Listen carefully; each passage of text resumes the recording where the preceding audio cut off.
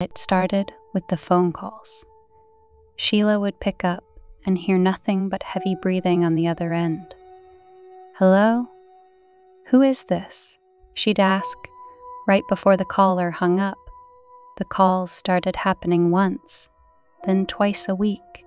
Sheila changed her number, but it didn't stop. The notes came next. Sheila would find plain white envelopes stuck in her front door when she came home at night. Inside were notes made from newspaper clippings that read things like, "I'm watching you, and you belong to me." Sheila installed a security system, but the notes kept coming. One night, the power went out in Sheila's apartment. As she lit candles, she felt a cold draft hit her neck. She whipped around but saw nothing besides the open window. Trembling, she closed and locked it. The next day, Sheila noticed a dark car parked across from her building. The windows were tinted so she couldn't see the driver, but they didn't move for hours. Just sat there watching her apartment. That's when Sheila went to the police. They opened a case but said there wasn't much they could do without evidence of a crime. They suggested she keep a record of this suspicious activity. The following Tuesday, Sheila came home to find her apartment trashed, picture frames smashed, furniture overturned, belongings strewn everywhere. She realized the stalker had been inside and called the police. Again, they took a report, but with no signs of forced entry, there was little they could do. Sheila bought pepper spray and a baseball bat. She stopped going out alone at night, but she still felt like unseen eyes followed her every move, watched her as she slept. Sheila's fear slowly turned to paranoia. On Thursday, Sheila's phone rang, but just like before, only heavy breathing answered. Something in Sheila snapped. "Leave me alone." She screamed into the phone. "I'll call the police. I'll kill you myself if I have to." The heavy breathing quickened. Sheila hung up, shaking. That weekend, Sheila's friends Amy and Brian convinced her to join them at a crowded restaurant downtown. Sheila had become a shut-in, but she reluctantly agreed, not wanting to be alone. As they ate dinner, Sheila thought she spotted the dark car parked across the street, but when she looked again, it was gone. "I think my stalker followed me here," Sheila told Amy and Brian. They became concerned but said she seemed paranoid. Sheila scanned the restaurant yet saw no one suspicious. Finally, she started to relax and enjoy herself. On the drive home, Sheila noticed a pair of headlights following close behind her. Each turn she made, the car made too. Panic flooded Sheila's body. She sped up, but the car kept pace, its brights blinking rapidly. Sheila raced into her parking garage, the stalker close behind. She screeched up each level until she reached her floor. The other car was gone. Breathing hard, Sheila got out and headed for her apartment.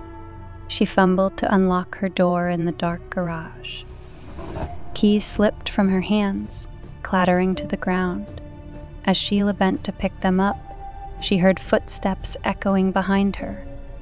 She turned just in time to see a dark figure raise a bat high in the air. Sheila screamed and blocked her face. The bat came crashing down. Sheila's arms erupted in pain. She sank to her knees and peered up through blurry eyes. Brian stood above her, wildly grinning.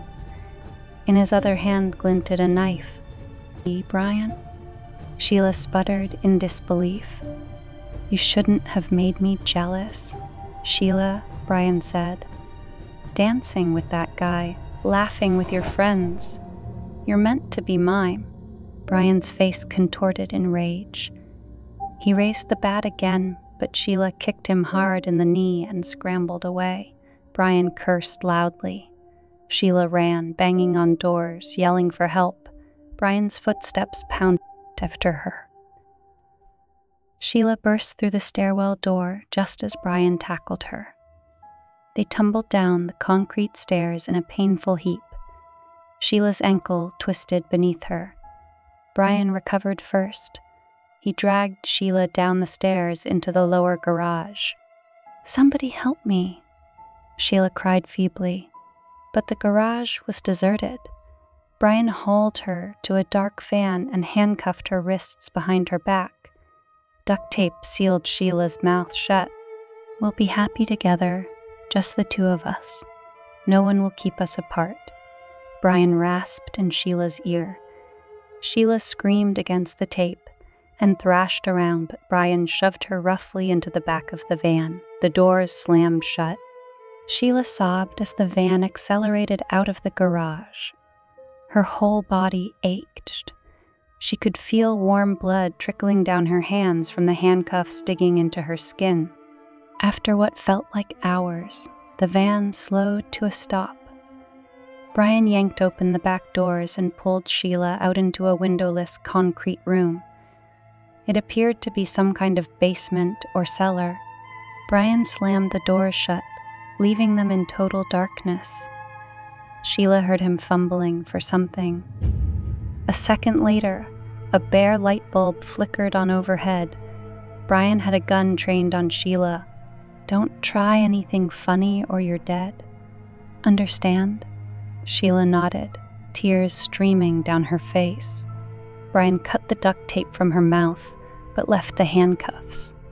The cold metal cut into Sheila's wrist. "Why are you doing this?" Sheila choked out. "I thought we were friends." Brian pressed the gun against Sheila's chest. "Friends?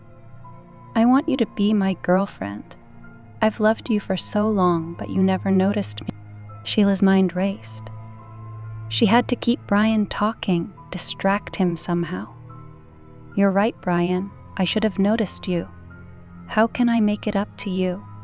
Brian narrowed his eyes suspiciously. "Make it up to me? Like how?" "Well, we need food, water.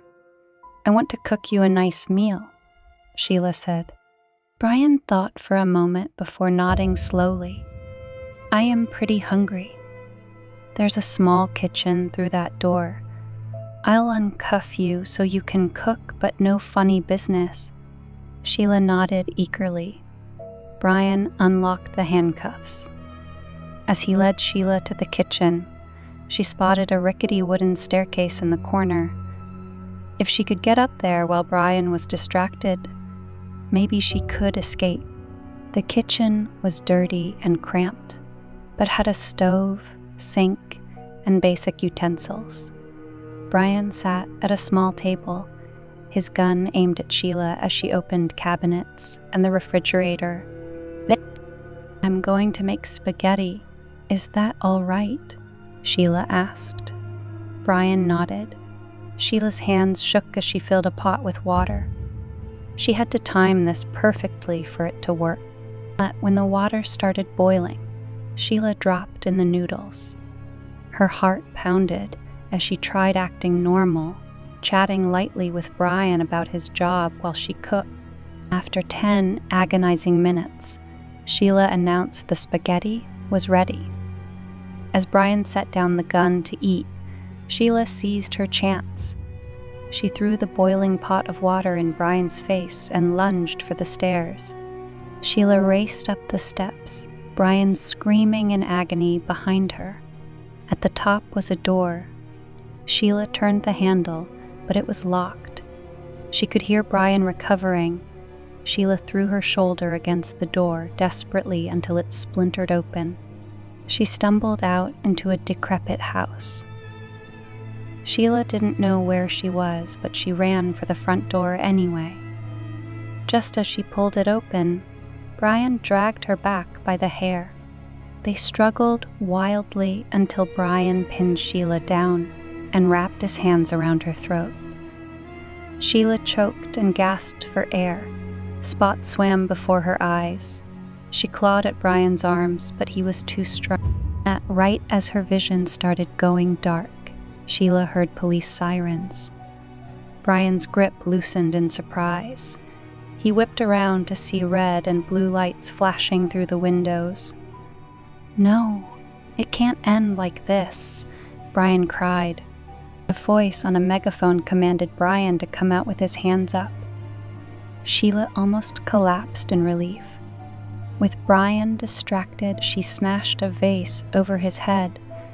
He crumpled to the ground, and the police stormed in and cuffed Brian. Sheila just sobbed with gratitude. The stalking, the fear, the paranoia. It was finally over. Thanks to quick thinking and bravery, Sheila had survived her worst nightmare. But she knew she would never feel completely safe again.